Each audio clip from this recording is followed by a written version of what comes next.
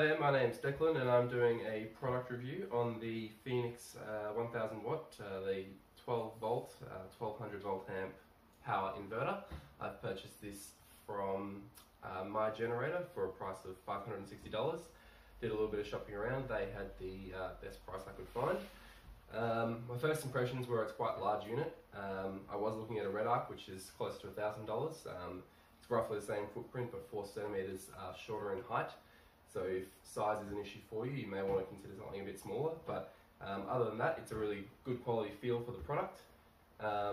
It comes just with the battery lugs on this side here, so you have to screw the terminals in for whatever wire you're going to use. I'm planning on using it in a portable sense, so I'm going to have a few different applications. So I've gone ahead and wired in a 120 amp Anderson plug on the end so that I can quickly connect it and disconnect it for different uses.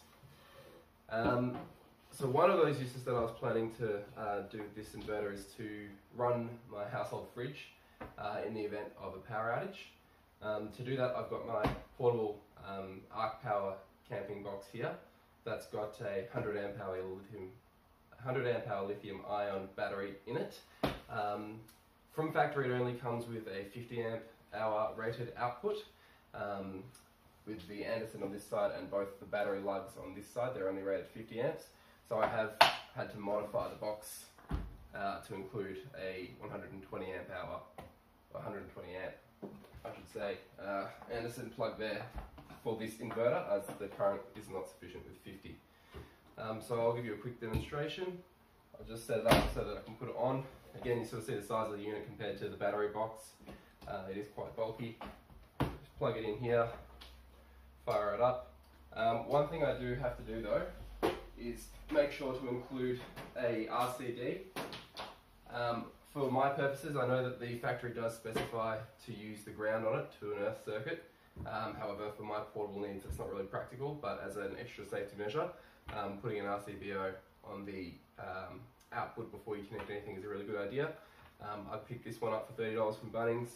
This one was closer to $100. It's got your traditional circuit breakers type switch there. That'll be better for camping purposes if I'm actually away from home because it's a water rated product as well.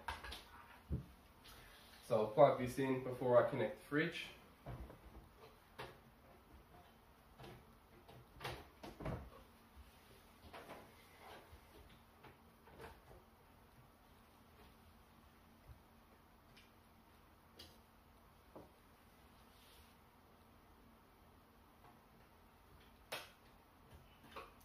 Just did a quick test, the RCBO is working, and the household fridge, I'm not sure if you can tell, but it's all lit up now, and it's still pumping out cold air as it needs to be, so that all works fine.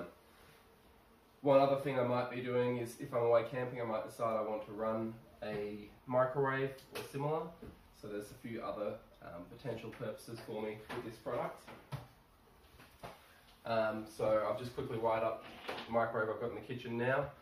This, again, also has the RCBO on it, so keeping safety in mind. Especially with a higher power product like a microwave, you want to make sure you've got that covered.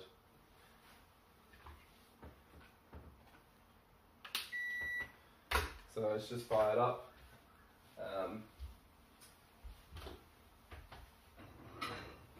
Give it a quick test, make sure it's actually going to do something.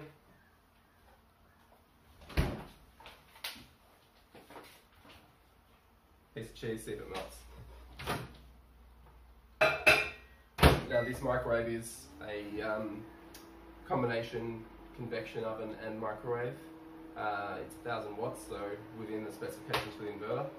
It's interesting, I can really hear the inverters running now compared to the fridge, which is obviously a lower power draw at the time. The fan's definitely going now, you can hear that, which is a good thing I suppose, keeping it cool.